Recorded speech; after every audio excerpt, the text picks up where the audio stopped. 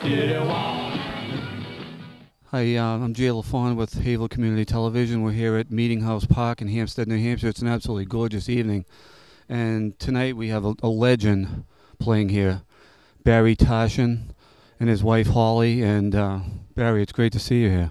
Thank you very much. Good to be here. To look over your life is just amazing. I'll start with when you lived in Boston and you formed the Remains. We were all going to Boston University, you and your band member? Yeah, that was back September 1964, and we were all in the dorm there at Boston University and formed the band, The Remains, and we had a great ride for a couple of years. That was a few months ago, you know, and got to do a lot of cool things. We went on the Ed Sullivan Show, we were on Hullabaloo, and we recorded for Epic Records, and they used to play our records quite a bit around Boston and Hartford and Providence and up in Maine and stuff. It was a lot of fun. We played a lot of gigs, probably every college in New England. And Briggs and Vern and Chip and myself are still getting together for reunions. We're here for the premiere of America's Lost Band, starring the Remains. The quartet is right here with us. We're in the middle of Chip and Barry Tashian. How do you gentlemen feel about having a film made about you at this point in your careers? Great. I like it. It's wonderful. It's an honor. Very glamorous, too. Especially to see on a big screen. That was fun to see. Do the music too. It sounded good when they cranked it up real nice and loud. It was really an honor to have people like Fred Cantor and Michael Stitch working with us too. They did a great job. We thank them.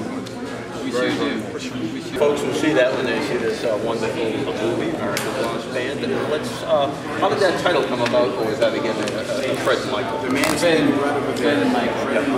Yes. We wanted it to be called The Remains, America's greatest band ever. Yeah, but it didn't quite. They didn't like it. Well, that's what a lot of folks in Boston were saying about you guys back around 1966. We didn't know that at the time. How's it feel with each of you, the four of you, being back together, playing? Great. Great. It's amazing for me. It's an amazing experience to step on the stage and to see these three guys that I was on the stage with 40 years ago. I see them the same way and different at the same time. It's a great experience, and the fire's still there. Wonderful. And the magic is always there. So for fans across Boston, America, and even across the globe, they can look forward to seeing more of the Remains in the years to come. We're ready. We're ready. As long as we're here, we'll rock and roll. Anybody wants to call us up and offer us a backyard barbecue? Right. I know you recently did I guess it would be your second album at this point, the Epic album, and you did your own album at this point. Do you have more recordings?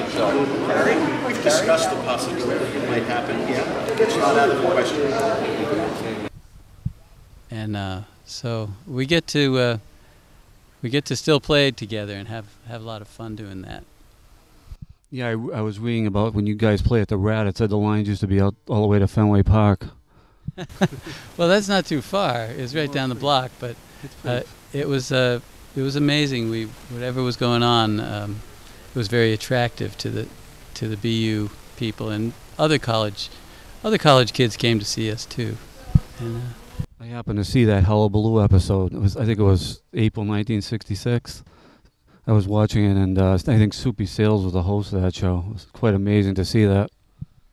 Yeah, it was Soupy Sales, and remember the Rascals were on, and the Tony and the Tigers. I think that was Soupy Sales' sons or something. I don't know, something like that. I don't know.